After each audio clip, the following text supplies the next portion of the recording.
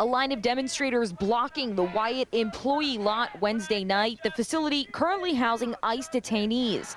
A Jewish group called Never Again Action organized last night's demonstration to protest the Trump administration's immigration policies.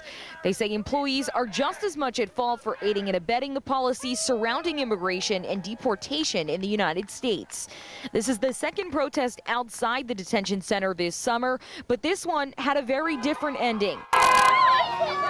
Take a close look at this video as a truck tries to pull into the parking lot. It stops before the crowd, but as the protesters begin to get upset, the truck continues to drive through them. One of the protest organizers tells us 2 people got injured and were sent to the hospital. Then seconds later, a cloud of pepper spray is deployed into the crowd from multiple angles.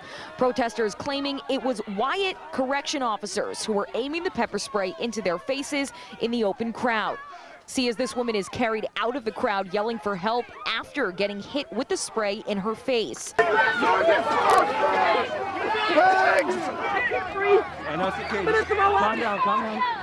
The video then continues where the protester yells at one of the officers.